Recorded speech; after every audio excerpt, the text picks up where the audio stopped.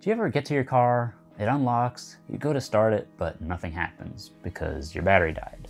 Usually you grab a jump pack, it's really convenient, it'll get you going.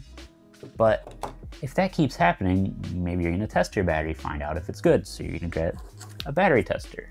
Maybe the battery just needs a recharge, you put it on your battery charger, and you're good. But that's 3 different tools that you have to keep track of, find space for, and it's just not that convenient. Today, we're checking out something that combines all 3 of those tools, and that's Lokithor's The One. This is a jump starter, battery charger, and battery tester all in one. So let's check it out. So you can see already it does 6 volt and 12 volt battery charging at 6 amps. It's a lithium iron phosphate, which is lighter and very dense. And this battery on board has an 89.6 watt hour capacity. So let's open it up. So we've got a manual. We've got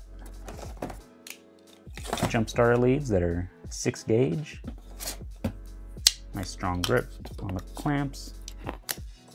And a connector cover. That's a nice touch. And then we have the one itself. Got some cables and a bag for your cables. So a nice little sticker here describes it.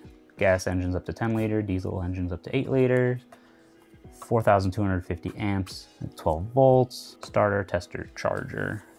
We've got AC input here for the power cable here. We've got USB outputs. We've got USB-C to USB-C, USB-A to USB-C cables also included. We've got our jump starter output. We've got a flashlight. Let's test that out. We've got a handle. It's actually, all things considered, not crazy heavy. It's feels good in hand. The handle feels nice, very convenient. And on the front here, we've got a display and our controls. So let's power it on. We've got a little interface here. We've got a shortcut to our flashlight right here. Different brightnesses, flashing, yellow light flashing, and off. So press and hold to turn it on. Press it to change. And the flashing white light is SOS in Morse code. And then just a orange strobe. So we got different modes here. We've got our little menu button here. Go to jump start, we've got 2 modes there. We've got normal start and forced start. We've got battery charge, normal charge, forced charge, and repair charge. We've got battery test, cranking test, and charging test. And you can use it as a power supply. Wow, you can even output different voltages. Whoa, that's cool. And then we have some settings, languages, and version information. Some nice intuitive interface with everything you can think of. And then on the bottom, a little bit more information, error codes, solutions for it. Now if you want to charge it, you got 2 options. You can use the USB-C port right here as an input, or just plug it into the wall and charge it that way. Really convenient. So now that we've seen everything that's included, let's go test this out. We're gonna jump start a car, we're gonna test a battery, and we're gonna charge a battery. So let's get to it. This is one of my project Mercedes S-classes. This has a chronically dead battery, and we're gonna jump start it. The first step is to connect our jump starter leads. Put that in here. It only fits in one way. There we go. Power that on.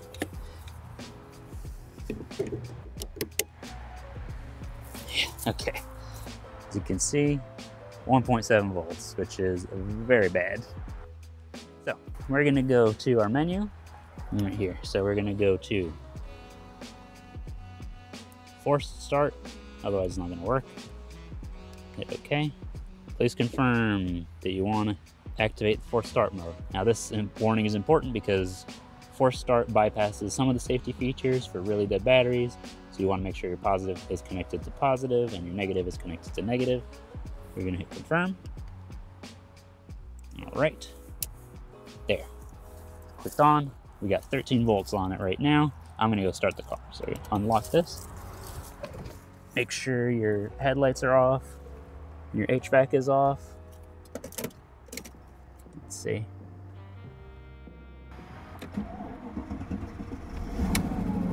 There we go. First try.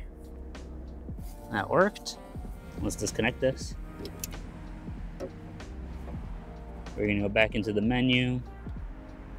Go back to normal start. If I connect it now, we can monitor the voltage. And you can see right here the resistance of the connection for positive and negative leads. We got 1.6 milliohms and 0.1 milliohms there. The numbers are written in green, which means they are good. Now if we go back to our menu, go to battery test, go to, whoops, charging test. During the test, engage all loads, increase RPM to 2500 to 3000 RPM. Hit OK. I'll get started. I'll go rev that.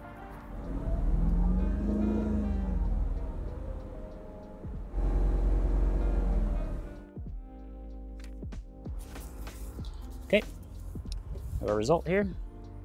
Generator voltage normal, initial voltage 10.3, average voltage 13.69, upper voltage limit 14.82 volts. So we know the alternator is good in this car, which is great. We just back out, and that's good. I'll power this off. Now we're going to do a cranking test. So I'm going to connect the one again, pop it right here, power it on. See if the battery is good on this one. We're going to go down to battery test, cranking test. So we're going to start the vehicle and it'll tell us how it's doing.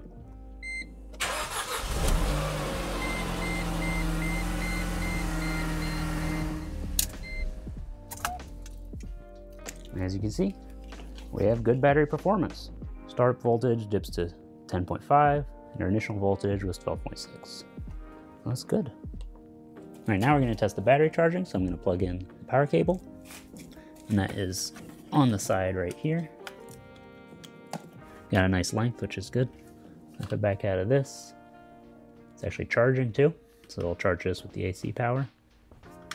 But we're going to go to battery charge. Got a battery right here. I'm going to connect positive first. The negative, back out. See, it's 12.7 volts. Probably wouldn't need to charge, which is good. But go to battery charge. We'll do normal charge. 12 volt regular. This is, I think this is a regular battery. Then you can choose at what rate you want to charge, up to 6 amps. So if you have something that you want to charge a little faster, pop it on 6. Or just keep it at 1. Go, and it's running at 1 amp. Actually, you know what? Let's pop it up to, let's do 4. See it climbing here.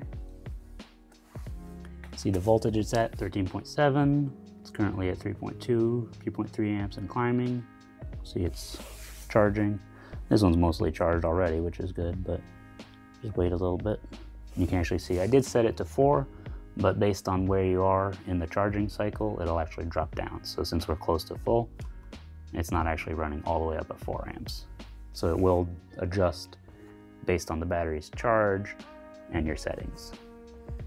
And there it's charged. Let's go back. We're going back again. Battery test. We'll just do a regular battery test on this one. Flooded. 850 cold cranking amps. There we go. State of health 92%, state of charge 100%. Good, awesome. Now it's charged and we can use it as a USB power bank. So I'm gonna plug in phone And this is able to deliver up to 60 watts. So we're gonna test that. I'm gonna grab one of the cables that was included. Get a phone that can charge really fast. Supercharging, awesome. Not every phone can charge at that speed, but this will output up to 60 watts, which is great. Now the power supply mode, which is right here, is a mode that lets you output over the leads, over the jump leads, to just output a steady voltage up to 6 amps. And so if you want to run some of the systems in your car without a battery, this should allow you to do that. And you can select from a range of 5 volts to 20 volts. And you can use that plugged in to AC mains or off the internal battery. And that is Lokithor's JTC4250, aka the One. Really convenient. The 3 functionalities of battery charger, battery tester, and jump starter all in one is really great, really convenient. I want to say a big thank you to Lokithor for sending this to me to review, and if you want to get one for yourself, I'll leave links in the video description. If you enjoyed this video, don't forget to leave a like, and if you have any questions, let me know down in the comments. If you want to see more videos like this, or you want to watch me work on cars, be sure to subscribe. Thanks for watching, and I'll see you next time.